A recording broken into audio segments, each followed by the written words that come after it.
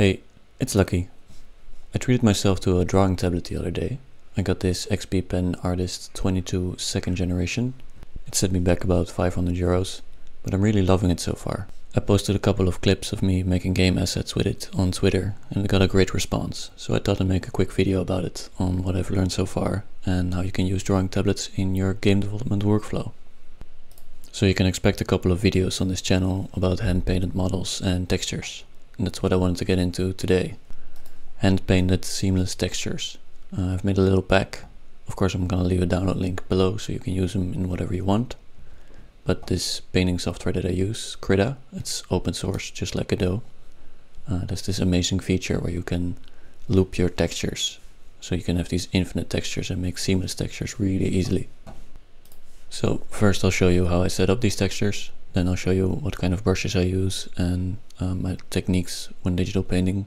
I'm definitely no expert on digital painting, but I've been doing it for a little while, so there might be some things to learn here. After downloading and installing Krita and clicking on New File, you'll be presented with this little template menu. Lucky for us game devs, there's a little texture tab, and within here you find a lot of great texture templates. I'm sticking to 1K for these textures because they're seamless, so they're meant to be repeated over a large surface, and I feel like 1K is more than enough. I might even downscale these textures in an actual game just to get a little bit more optimization. After choosing your resolution, you're going to find the most important feature to painting seamless textures in Krita right here. This sets up this infinite canvas, meaning that your texture will be repeated on all axes infinitely. Now I do like to switch between the normal texture and the infinite canvas when painting a little bit, just to make sure I don't get any weird lines like just on the edge of the texture. And after you set that all up, it's time for the actual digital painting part. Now for people experienced in digital painting, this won't be too much of a challenge.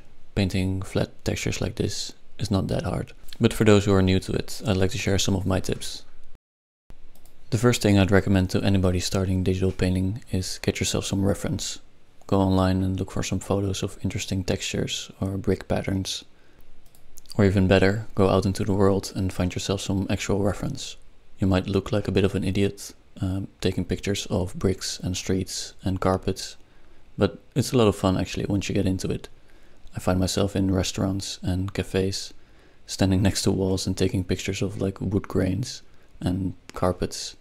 All my friends think I'm a bit of an idiot, but it's a lot of fun to have your own little image library of textures you found yourself. Makes for really unique textures. Also definitely look at other artists online. Just go to Pinterest and type in hand-painted textures. Or look at games like World of Warcraft or Dishonored or League of Legends. They all have great hand-painted textures.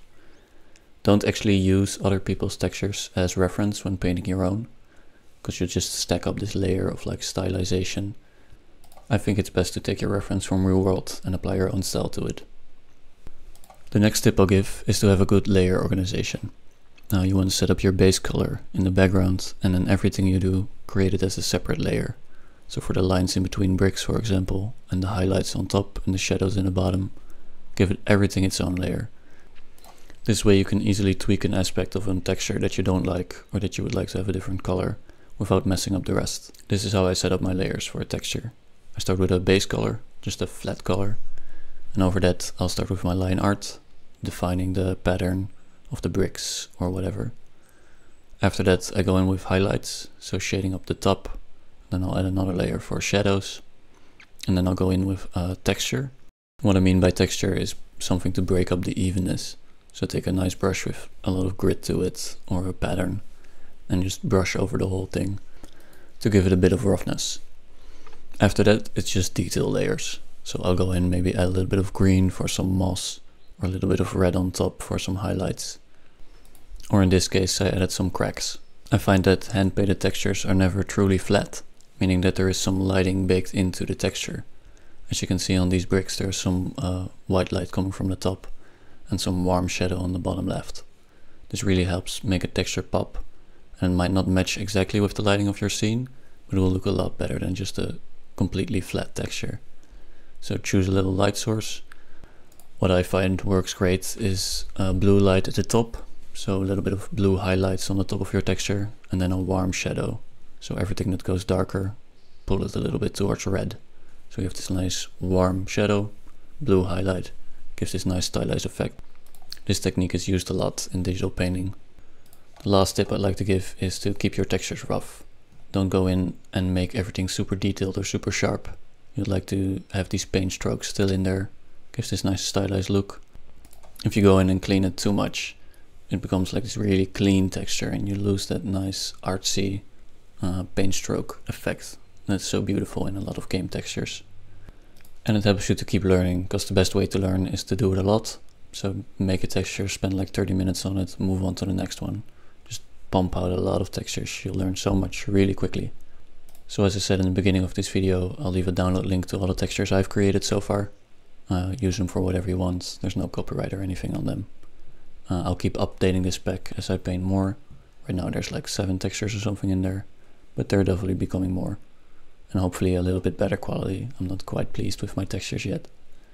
But that will do it for this video today. Next video on digital painting will probably be on 3D models and how to paint in Blender. So it's going to be a lot of fun. So I'd hope to see you then, and bye.